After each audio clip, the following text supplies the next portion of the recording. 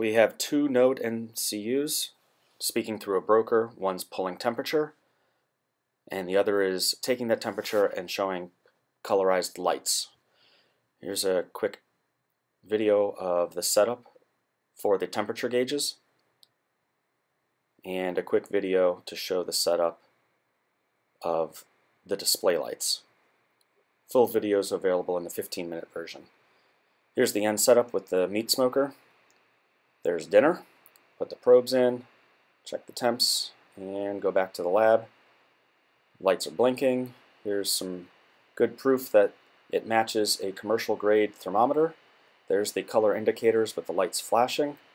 Here's a little code.